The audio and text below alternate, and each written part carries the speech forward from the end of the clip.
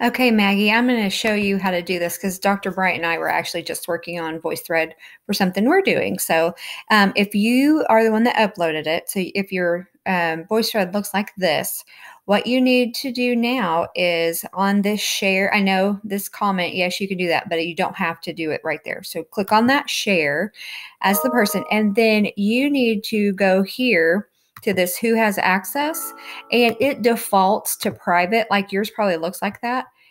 Click on that and do anyone can comment, and then go back over here to basic and make sure that allow anyone to view and comment are both checked, and then copy that link and then send that to your group members. And then what they will do once they get into the VoiceThread itself is, remember from Technology for Educators, you just click on here and then you can make your voice comment there.